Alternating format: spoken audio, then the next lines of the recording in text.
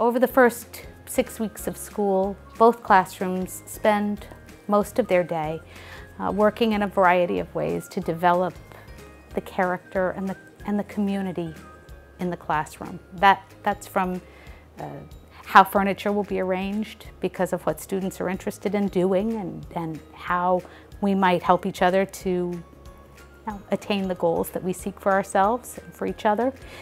And one way that we have found that's important in helping us frame the conversations that are important to have is through the study of the 4 tenets of Slate School. And those are friends,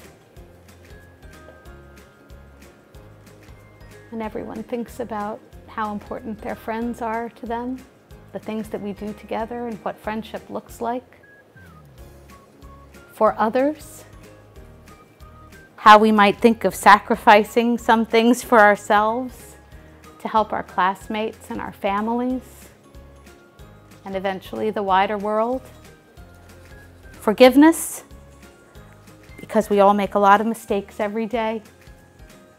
Whenever you're taking risks and trying to be bold and learn new things, there are bound to be mistakes, and we must forgive ourselves and each other. And finally, gratitude.